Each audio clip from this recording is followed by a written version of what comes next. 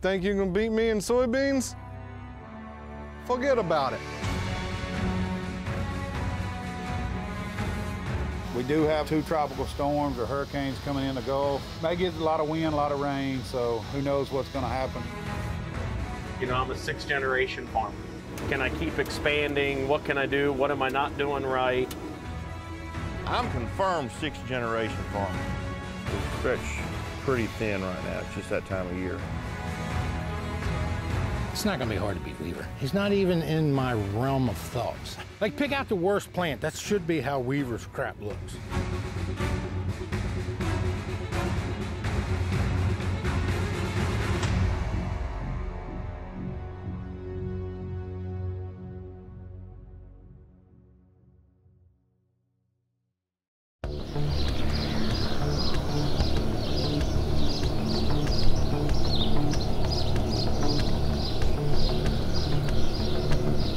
Welcome back to the Atlee Farm.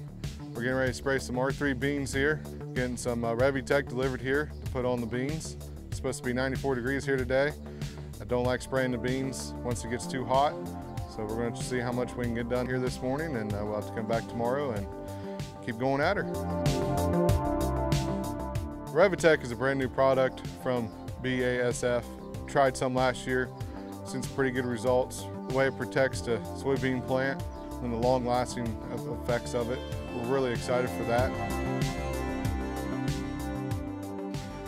All right, well, let's go get to the sprayer filled.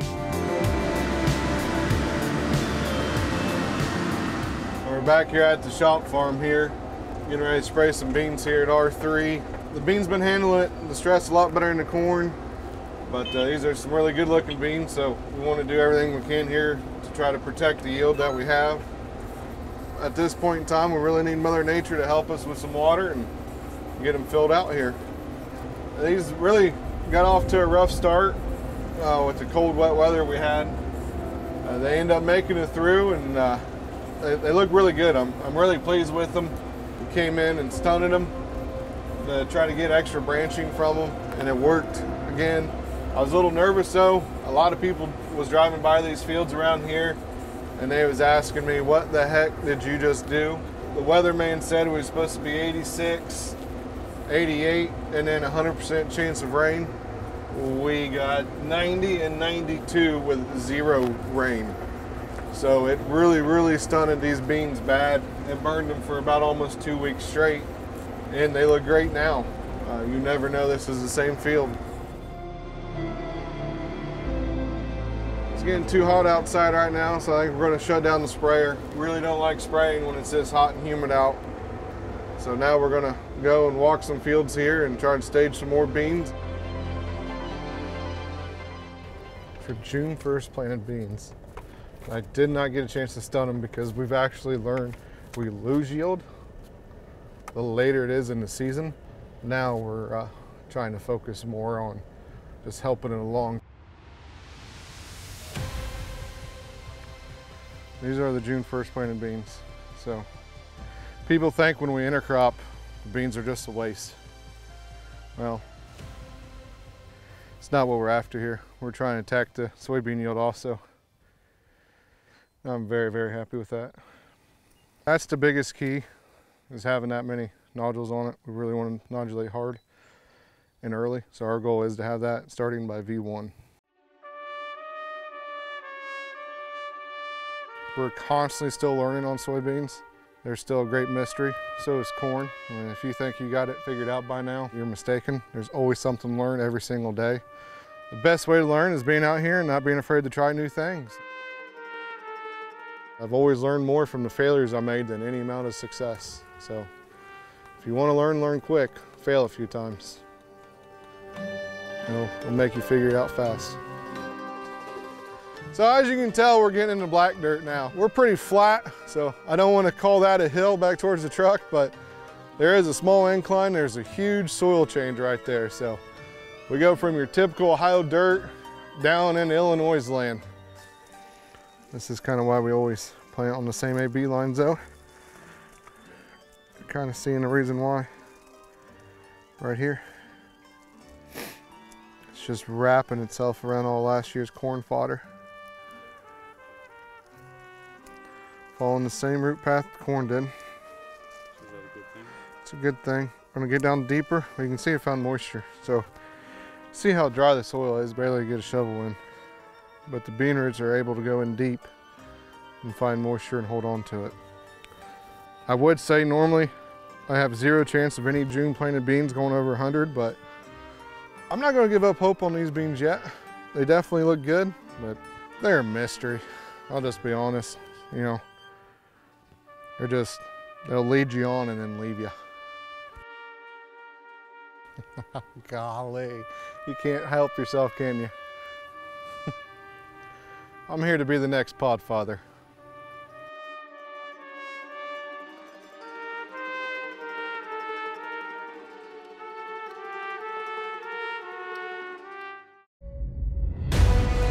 Corey owns a crop consulting company called Advanced Yield, and we've been working with Corey for 2 years now. Advanced Yield's a lot more catered to customer specific needs, not just everything fits all program. Corey is very competitive. He likes to look outside the box. If you're willing to go outside your comfort zone, there's different things that he'll suggest, but they'll work for you. Might say go for it.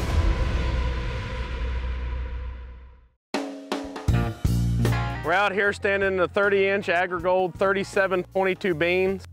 We're seeing a lot of success. This was a new planter for us this year. What we contribute a lot of what we're doing is the Monty's liquid carbon we came in early on and did with our pre-plant spraying with some sugar, boron, and zinc. We've done 10 ounces of Altima on this already this year, and then we followed back through with more Monty's liquid foliars on these beans. So we finally got a shot of rain. We were aborting some pods before that, but now as we're looking down through, we're getting good clusters. You know, a lot of our success here at this operation is our teamwork. Uncle Tom's here, and my father's here today. You know, Uncle Tom did a phenomenal job of making sure everything was sprayed. We've been checking them. I don't see much insect pressure yet, do you guys? Grasshopper occasionally, that's about it. Yeah. One thing we are seeing, Mother Nature provided some moisture, and for a chance we have mud instead of dust under them, and that'll probably be a major determining factor on these beans, because you look at the quality, you look at the size of them, where they are now, they have been managed unbelievably. We're breaking that glass ceiling, so I give a lot of credit to Chris and Monty's products, Tom and his agronomic background, and we're starting to see a whole different ball game here in the production of beans.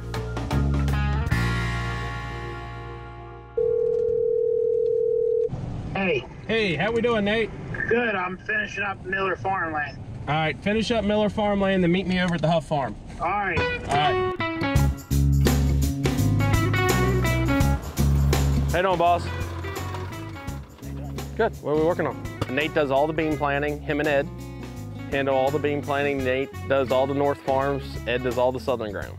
Well, we started putting together a 4840 John Deere and a 1780 11-row planter. Got that set up. Checked our seed placement. Checked our row unit rod. Came out and started the home farm. Planted all of that in about 2 days. Followed that up and brought the planters here. Knocked this out in about 2 days. Had some mild breakdowns, but settled all that out. Put carbon in furrow, as well as some other nutrients. And now we're just out here checking crops and cleaning up. Working for Weaver, you know, it's been a tremendous opportunity for me. He demands nothing less than perfection, but perfection's what you gotta have if you're gonna make it in this business. You know, you gotta control the controllables, as Uncle Tom says, and he controls everything he can for a reason. Looking at some of these beans, you know, we've only had carbon on this field for 2 years. We applied 30 pounds of Magma Hume, and we're getting out and we're looking. Well, one of the big things we noticed, Tom and I, because of the heat and the dryness, we aborted a lot of pods. So now we got to come in, now we got to re-strategize since we've got 1.5 inches of rain and figure out what foliar treatments are we going to do. Are we going to do an insecticide? Are we going to do fungicides? You know, these beans here, one of our management styles is they've already had Valtima on. We already have our base plan, but we're going to make sure we keep expanding and adding to it. And in the next few years, this will be a 150 bushel bean field or a 300 bushel corn field in our operation.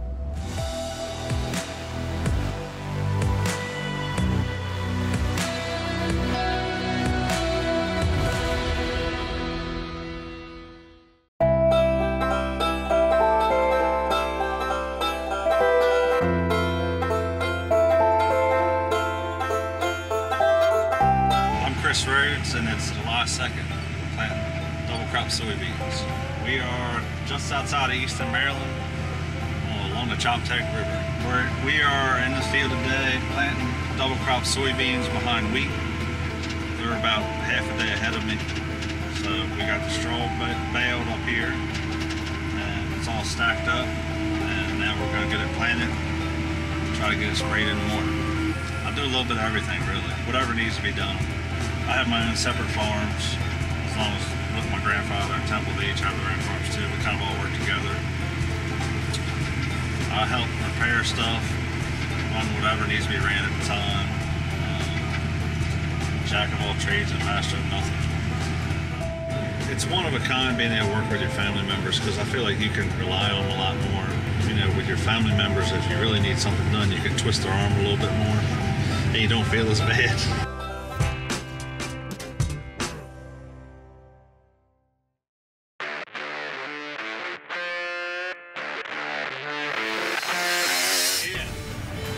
Back with Podfather, son. We're in. Today's been a crazy day. God, we broke down so much. Just driving some nuts. This is literally the first time I'm gonna get like a half an hour of cab time today. That's it. That's all I get. I've been in the service truck all day. But everybody has their own thing that they're good at. We had, I guess there's 12 family members working today. That's how many people were out here actually running. But we just were constant. Busted the trailer, constant problems with the baler. Knock on wood, we didn't have a lot of problems with the combines. They haven't been too bad, other than we lost GPS.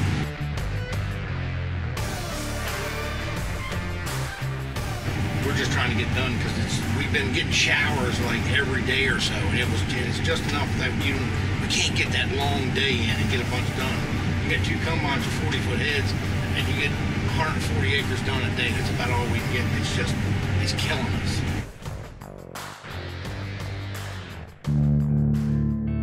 We've got all these regulations, and our regulations are so stiff on us, we can't do but so much anyway. So I have some farms that have extremely high yields, and I put on more fertilizer. So as long as you can justify it most of the time, you can get by. We can't do it on our dry land ground. We can push the limits on our irrigated ground because we can guarantee that we're going to use it up.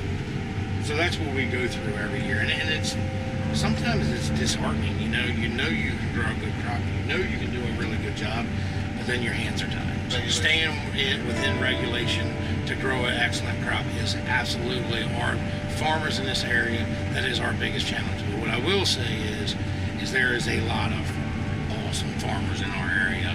I mean, tremendous farmers that grow an excellent crop and do a great job, and all stay within regulation. But we're gonna get through it. We're gonna get it done. I can't wait to get done. I'm tired, I'm exhausted.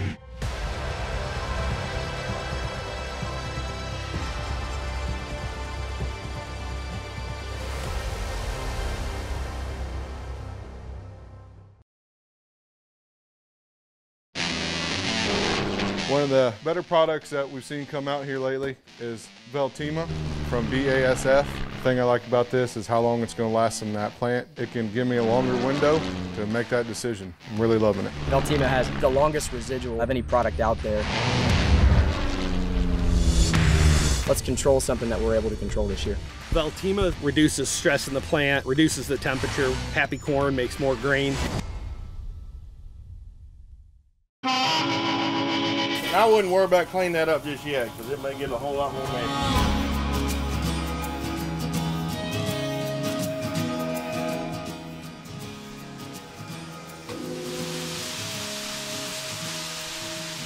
Welcome to Augusta, Arkansas and Podfathers.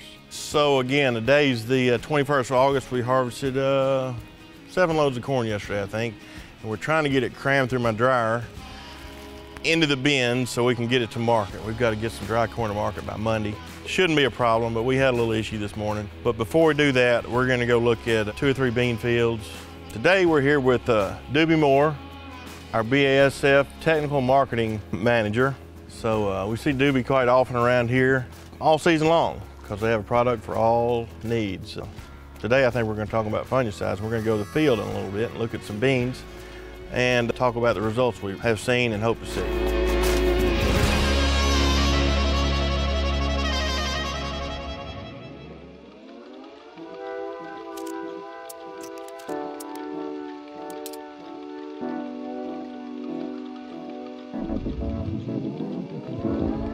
Yeah, 100 bushels plus is nice, 120 would be nice, but I mean, these ought to make 80 or 90. Easy. And really don't have much in them. I mean, I've got plenty in them, but I hadn't gone overboard and dropped another $100 an acre in them.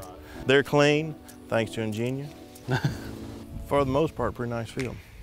Now, is this field on single 30s? This is single 30s. Single 30s, okay.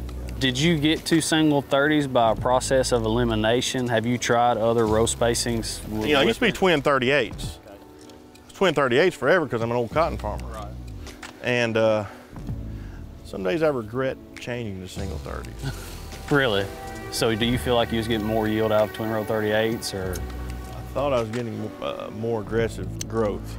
As far as canopy closure. And canopy closure is key to you because of your weed pressure. Yeah, yeah.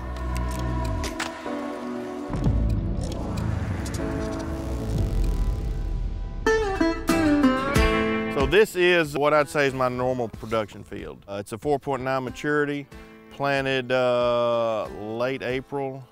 They look pretty good. I'm happy with them. Our fertility program has been some poultry litter. You know, they're rib cage high now, but at harvest they'll be close to belt buckle or waist high. Yield wise, do I think these will make 100 bushels plus? I hope so, but I kind of doubt it. They ought to be in the 80 to 90 bushel range. They've had a pretty good season. Put some foliar feed in with our fungicide application.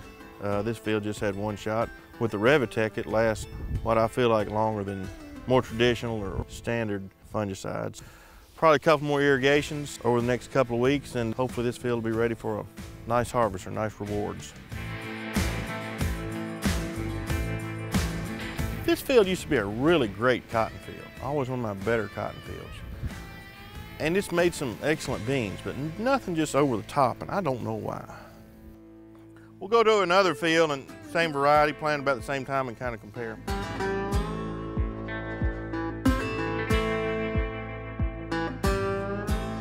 So we're in our contest field. That's what everybody wants to talk about. So here we are, really looking forward to it. It is an intercrop field. Intercropping, we have to harvest the beans first. So these will be ready in 3 weeks to a month. And the corn's just gonna have to wait. The management on this, it hadn't been that bad. You know, you talked about nitrogen. These beans got additional nitrogen, and they still look good. And they didn't get lazy. They've got plenty of pods. I don't know how many are there. There's soybeans raised with the corn in a corn system. So looking forward to seeing what it does, especially in the yield contest. Maybe I can take everyone else out. Started out with our corn dryer and finished with a corn dryer. This morning, this is a new dryer. He was new last year, but the corn was dry, so we didn't use it that much. So this year, we actually had some higher moisture corn we put in there. So this is his first year we've really had to run it. And we had a few obstacles. It's kind of a new design. So we choked it up real good. So it took us 3 or 4 hours to get it cleaned out to where we could go ahead and run it out. We had a pretty good mess. There was, I don't know, 100, 150 bushels of corn on the ground, but it could have been worse. That's better than 15, 1600. The best news is, once we got through looking with all the soybeans, we came back. My staff, who I really appreciate, had it all cleaned up and loaded and ready to try again, and pretty much went off without a hitch. So I appreciate everybody at Podfathers, and look forward to the next visit.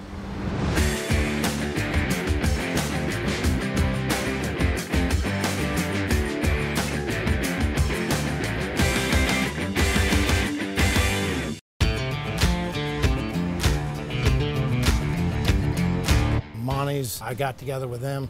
We've got a pop-up blend, and there's some special stuff in it, and I made it specifically for this.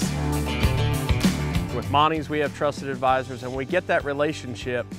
Working with Temple on this field of beans, we've got a very good root development.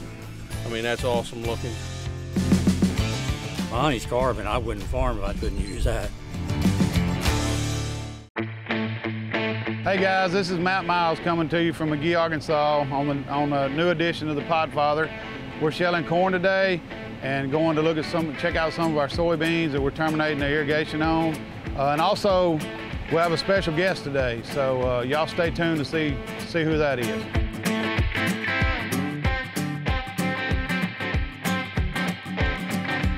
What's this weed, Matt? Is this anything special or not really? No, it ain't like something that bothers in the field or nothing? No, it's some kind of hedge weed. Okay. So what's your main weeds? Pigweed. Well, old-fashioned pigweed or more like water hemp, though, and what they'd call, you know? Well, it's Palmer amaranth. Yeah. Which what we call water hemp, and we're getting it bad. Oh, it's terrible bad. Yeah.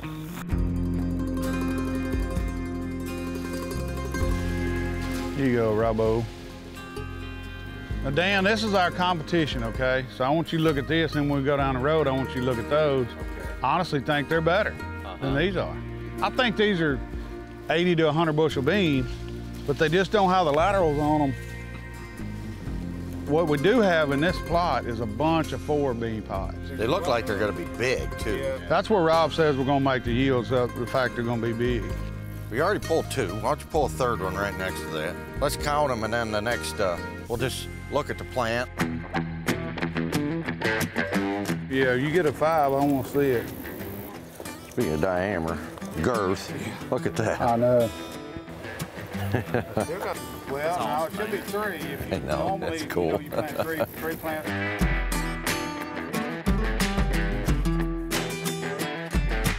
See, they don't look very impressive, but they're stacked in there so thick. Yeah. 3 of those plants may equal 1.5 of normal like what I got population. at 80,000 or whatever, yeah. Is that what you try to plant, 80? Well, you know, I've been coming down for the last several years, you know. Heck, we used to be, you know, 135, 140, or even a little more, and then I went to like 115. Last year I went to 100, but I did some real low trials, right, with 50, 60, 70, 80, and the yields were pretty much dead even. On all of them? Yeah. So I thought, well, so this year, like more of a normal was more like 85-ish. Yeah. And they're branched way out, but you would think, okay, they're branched more, you got a bigger stalk, which they do, but the wind catches all in branches and viney branches too, and I thought they'd stand better. I don't really think so. The whole thing it's like a pine tree. They're not standing better with lower population. No, they're not really. No, they're not.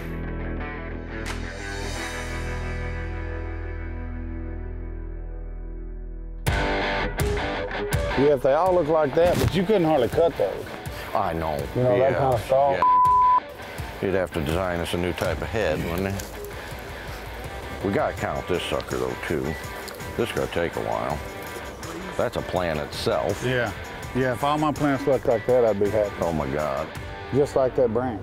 Just like that branch, yeah.